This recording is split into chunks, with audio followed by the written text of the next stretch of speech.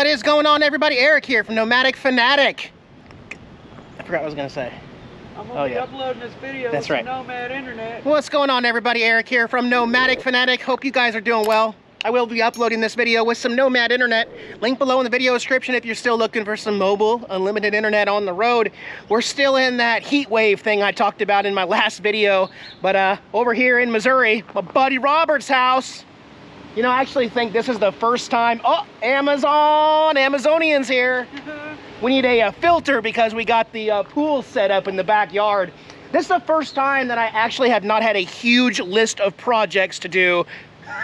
I mean, there's a couple things we could do, but we just got back from some awesome barbecue. I'll show you a picture of the pulled pork and mac and cheese there, and had a good ride. And yeah, we're gonna go dip in the pool here later. Thanks for joining me, guys.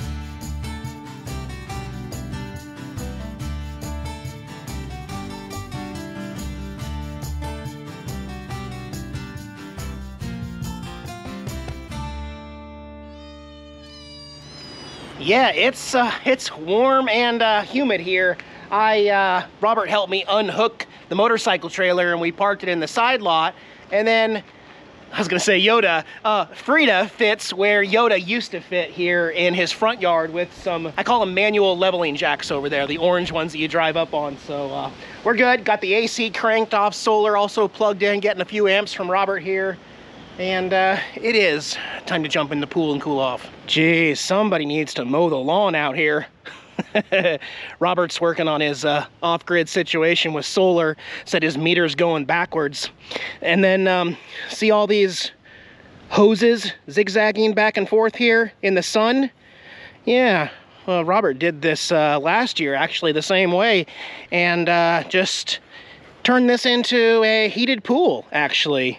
So there's a filter down here, grabbing the water, and then sending the water through all the hoses out here in the sunlight.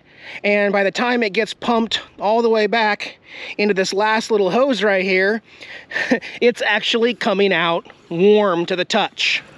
Oh yeah, it's actually warmer than earlier today. That's great. And then there's also the stock filter on the other side. That's what Amazon was dropping off, was the filter for the pump down there. But yeah, I think she's ready. I think she's asking for it, guys. Yeah, she needs some chlorine and a screen. Oh yeah, that definitely feels refreshing.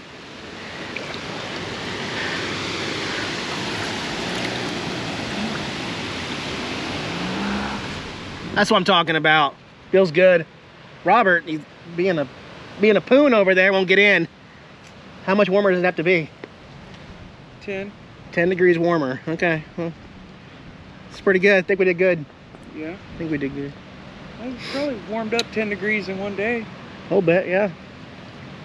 So about 5 days ago on Patreon and 2 days ago on Instagram, I showed some pictures and updates on what I had done to Frida, the trailer, the motorcycle, and last year on Tater Tot, actually. I spent my second to last day in Illinois when I was there at Modified Auto getting a complete underglow package done on Frida in the trailer. So before it gets dark and I show you this, to put this into perspective, a lot of people go to campgrounds and they put rope lights around their campsite or hang lights on their awning or from their RV to the post or something like that to light it up. And you guys know I love my LED lights. I have enjoyed Tater Tot's underglow, and then I got lights also put on Black Betty as well. I love underglow lighting, and that's what I had done on my second to last day. It was an actual all-day project. David there, the one of the audio technicians at Modified Auto, spent all day on his back working on Frida and worked overtime to get the trailer done so that my entire fleet is lit up. And here, as soon as it gets dark here in Missouri, I'm going to show you what it looks like. First, I'll show you the inside. Just be mindful that it's not quite dark yet, but okay, so I did this, and this is something that I have done with all of my RVs. I added LED strips, and it's really cool. It's better and different than the regular stock white lights. It comes with a little remote, so I can change it to blue. It just depends on, well, you could change it to either season. If you wanted red for Christmas or something, or if I wanted to match modified auto and do purple or something, you know. People that know me know I love my greenery. I love my greenery. So that's what it looks like on the inside. And it comes with 3M tape. Just got this on Amazon. This one strip. So all the light that you see inside cost me 22 bucks. That's it. 22 bucks. And then it's got a DC converter right there with a remote. Super easy. All right, so what I realized at the shop before I left is that if you wait too long, this camera does not look good when you try to showcase this. Of course, I've got the glow kit here on Black Betty, which I can change the colors on. But also now, as we stand back, the entire RV, the wheel wells, well, let's walk around actually. Actually, I think it looks better now that it isn't actually pitch black dark. I mean, it looks good at night too. There we go. Yeah, that does look better. So yeah, you can see the wheel wells lit up. Both of them. Both of them? Yeah. Cool. It was a major project. Yeah. And the only other thing is the fact that you saw the motorcycle, you see the RV, but we also, on the back, we've got the normal trailer light 4-pin, but the LED system that we put in is also 4 wires. So Wayne and I added another trailer hitch extension here. So you can see there's 2 of them. That way, when the trailer is hooked up, there it is right there. There's the regular trailer lights right there. There's the LED underglow kit on the trailer. That's right. I can't show you that right now, so I will flash a picture on the screen right now of what it looked like before I left base camp there, the shop, as far as having everything lit up all at once.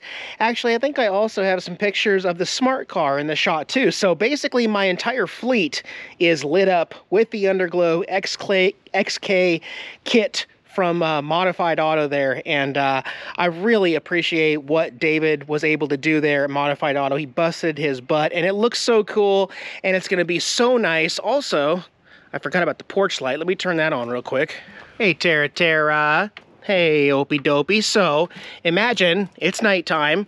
We got the entire interior all green, and we're trying to get that really cool Starlapse shot. We got the outdoor light lighting up everything, the whole RV, the motorcycle parked in front, and the trailer would be lit as well, like you saw in the pictures. And yeah, there aren't too many people there that get underglow kits for their RV system, but I love it. And I have loved all the work they've done there at Modified Auto. A piece of them is going with me forever on the road. So cool. All we have to do is open up my XK Glow app here on my phone, and then we'll go down to palette, if I can do this one-handed. Hang on. Okay, so now you can see the bike and the RV and everything. I can swirl these over and make everything purple now.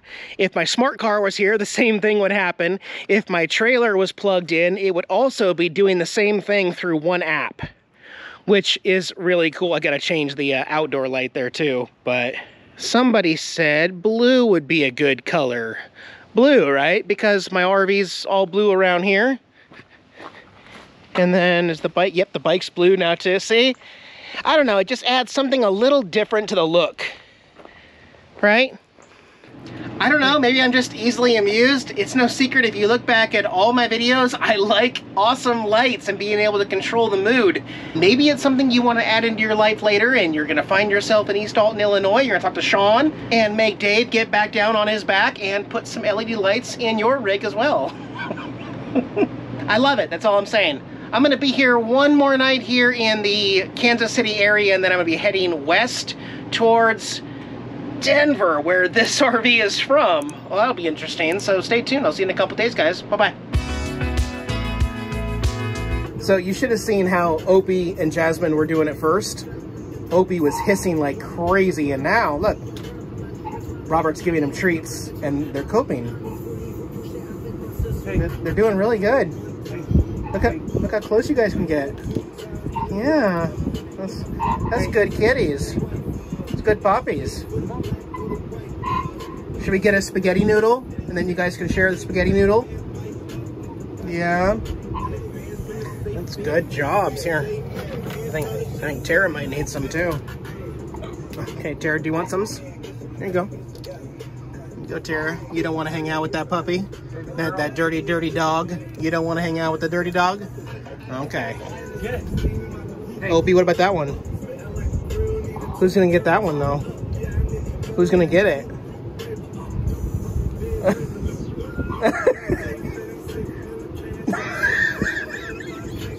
Put that paw down. Oh, my goodness. Opie, you get one. You're a good boy. Yeah, it's a goods. Okay, guys. All right.